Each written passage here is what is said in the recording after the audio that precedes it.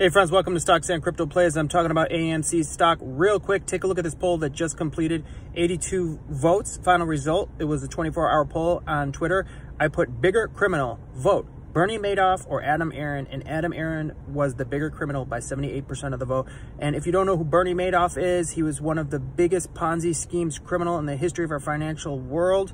And I think he was the head of the SEC at one time.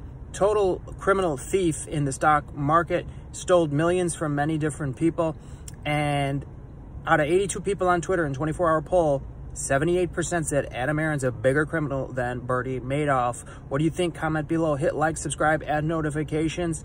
I have some other polls in my YouTube and on Twitter as well. If you want to participate in those, I'm going to be doing more new polls. I just released some very big videos on AMC, so go on my channel and watch those.